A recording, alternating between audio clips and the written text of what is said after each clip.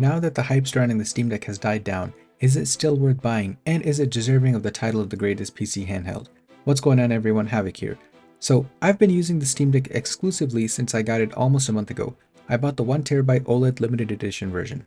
I wanted to do a review after the hype died down surrounding the device, and as always, I look at these things from the viewpoint of an average consumer. So if you're looking for a super in-depth and detailed review to cover every single aspect of the device, well, this won't be it. Here's the breakdown of what we're going to cover: hardware, software, performance, display, battery life, comfort, and lastly, my opinion on the device and if it's worth buying. So let's get started with hardware. On the surface, it looks like the same exact device, but we have a lot of differences between the old Steam Deck and the new one. Let's dive into all of them here. We have an updated Wi-Fi 6E, so that means even faster downloads, and a new Bluetooth module.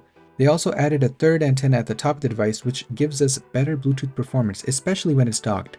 And one of my favorite features is that they added support for Wake from Bluetooth controllers. So whenever my Steam Deck is docked, I just pick up my Xbox controller and I can turn it on. It works seamlessly, and to be honest, I didn't even know that this was a feature until I accidentally turned on the Steam Deck by clicking my Xbox controller when I was trying to pair it back to my Xbox. So I was pretty pleasantly surprised about that. Audio has been improved as well. We have better bass response, and they also added in support for using the onboard mic simultaneously with the 3.5mm headphone connector. The joysticks were updated too. Valve adjusted the stick material and shape for increased grip and dust resistance. The shoulder button switch mechanisms also have improved tactility. This was an issue with the older Steam Decks where it wouldn't register your clicks properly, so I'm glad to see that they fixed that. We also have all new redesigned trackpads for improved edge detection along with better haptics feel and precision. Battery has been upgraded from a 40 Wh to 50 Wh. Power supply cable length is now 2.5 meters or around 8 feet from the 1.5 meters on the previous deck. And the deck is held together by the new Torx screws which thread into the metal housings. Now, I know this helps to prevent stripping, but I much rather prefer the Phillips because I feel that the majority of people have Phillips screwdrivers versus the Torx. We also have improved thermal module thickness and performance, which leads to the device running a lot cooler and quieter. You get a little orange button at the top to differentiate the old versus the new deck. It still has a 3.5mm headphone jack and a microSD card slot. The CPU is an AMD Zen 2 architecture with the AMD RDNA2 GPU along with 16 gigs of RAM. They updated the APU to 6 nanometers for better efficiency, and the memory has been upgraded to 6400 megatransfers per second from 5500 from the previous deck. And lastly, there are some other updates to improve easiness of repairing the device, which shouldn't matter to you as a consumer unless you plan on tinkering with the internals of the device. But if you're considering just changing out the solid state drive, that's going to be as easy as opening up the back and popping the old one out and the new one in. Moving on to software, the first time you get everything set up and you log into the Steam Deck, it's going to boot up Steam in big picture mode. This is the closest thing to a console-like experience we get on handhelds. It's super easy to use and navigate. So if you didn't know by now, the Steam Deck runs on Linux. If you plan on playing the Steam Deck as it's intended out of the box without wanting to download any other gaming launchers, then you won't even know or care about this. If you plan on downloading, let's say like Epic Launcher or Blizzard so you can play your games in the other libraries, then you will have to go to ULED's desktop mode, and that will be your first encounter with the true operating system of the device. It may seem daunting at first, but it's really not that difficult to use.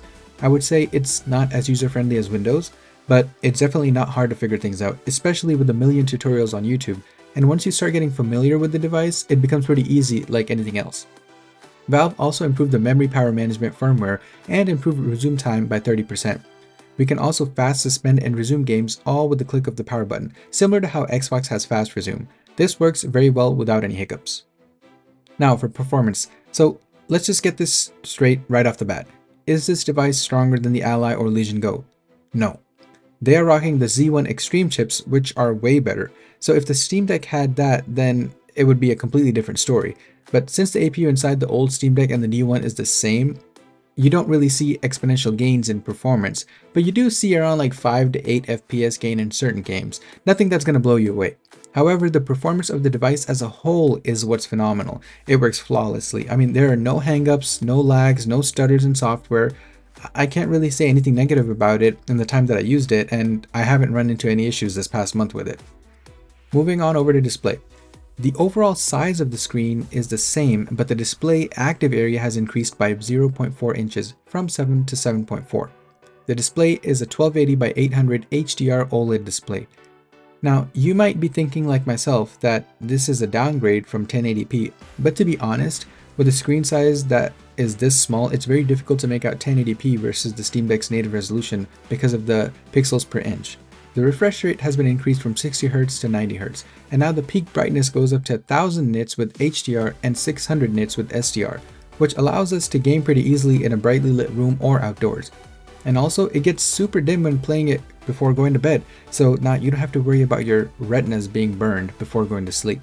Talking about the display, as the name suggests, the Steam Deck that I have is the OLED version. It has an OLED panel instead of the LCD that is on the other versions and the older model. I got this one with the anti-reflective finish, but I ended up installing a glossy screen protector and I couldn't be happier. The anti-reflective was nice, but for me personally, if I'm looking at an OLED panel, the more glossy the better, because I feel like the blacks are much more richer on a glossy screen versus a matte or anti-reflective screen. And I'll put a little pop-up here to show you what it looks like just having the normal anti-reflective screen versus putting on a glossy screen protector. Okay, so the battery has been upgraded from 40 watt hours to 50 watt hours. This means that we get around 30 to 50% more battery life because of the bigger battery and improved performance of the device. We also get faster charging, and it can go from 20% all the way up to 80% battery in around 45 minutes. The light will now turn green when the Steam Deck is charged instead of staying white. For me, this is a truly portable device because of the battery life alone. Comparing it to the Ally and Legion Go, this device blows them out of the water thanks to its battery life, and I'll talk about this more later on. Speaking on comfort, since the Steam Deck is now 5% lighter than before, it comes in weighing at 640 grams or 1.41 pounds. For comparison, the Ally weighs 1.34 pounds or 608 grams, and the Legion Go weighs 1.88 pounds or 854 grams. It's surprising to me that even though it weighs a bit more and is physically larger than the Ally, the device doesn't feel heavy. Its weight to balance distribution is great, and I don't feel any fatigue holding it up for hours while gaming. The Ally does feel heavier to hold, and I feel that the weight is all in the center of the device rather than spread out like the Steam Deck. And the Steam Deck also runs cool and quiet, and I have yet to hear the fans running loudly on any games that I've played so far. Alright, so here is my take on the Steam Deck. It's a great device, but it's restricted to Steam Launcher natively. So if you have a huge Steam library, then this isn't going to be a problem. But if most of your games are on the other launchers, then that should be a point of consideration. That doesn't mean that they won't work, but you're going to have to jump through some hoops to get them on the Steam Deck, and then they won't run as seamlessly like on a Windows handheld. If you want a device that you can run emulators on, then you can get SteamDeck, which is free for Steam Deck users, and it's super seamless to set up and runs very well. The resolution is 1280 by 800, and it's lower than the other PC handhelds like the Ally and Legion Go, but it's really not an issue since I haven't noticed any significant decrease in quality. I played and I beat Control, and I bumped up the resolution to 1080p when I docked it to my OLED TV, and it worked perfectly fine. If you want a pick up and go device without tinkering, then this is for you. Just download the games you want and you're all set. You won't ever need to leave the big picture mode unless it's to get other launchers. You can also use this as a PC when it's docked, and it works well that way too. I connected a keyboard and mouse, and I was surfing the web to test things out, and it was as simple as plugging in the peripherals and using them. The battery life is my favorite thing about the Steam Deck. I got about 4 to 5 hours playing Control Ultimate Edition, and I capped the FPS at 45 and 90 Hz.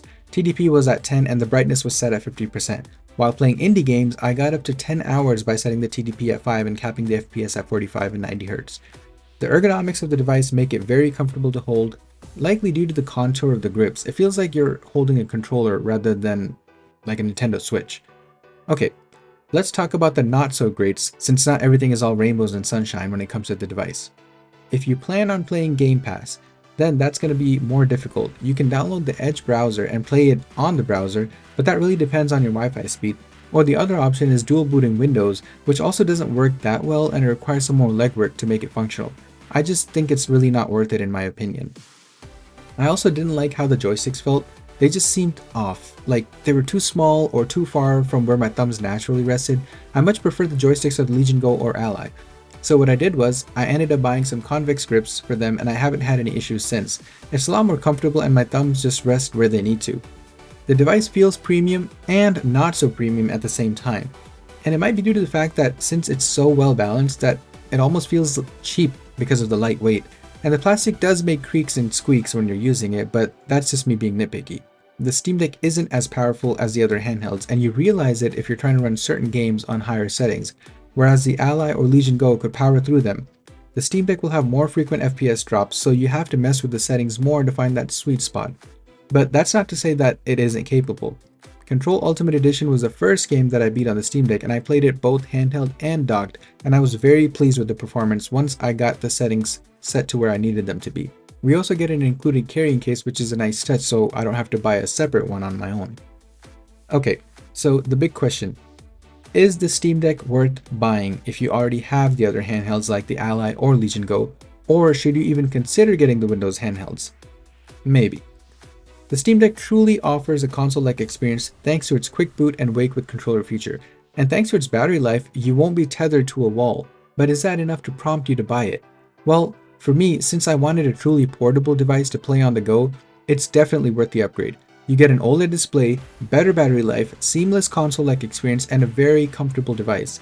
However, if you play mostly at home and you're okay with being plugged in, then there's really absolutely no need to buy the Steam Deck, since it won't be much of an upgrade and rather it would likely be a downgrade because of the weaker internals. Especially if you're playing plugged in, then you can play the Ally or Legion Go at higher TDPs and not worry about battery life at all. Alright, as always, this video is not intended to hate on one handheld or the other. I own the Ally, the Legion Go, and now the Steam Deck, and I enjoy all of them. But I have to say the Steam Deck has moved up to the #1 spot on the podium for the best handheld for me. So hopefully you learned something from the video and it made your decision easier to make. Also keep in mind that this isn't really a Steam Deck 2, but rather it's a Steam Deck 1.5, so I'm super excited to see what the future will bring.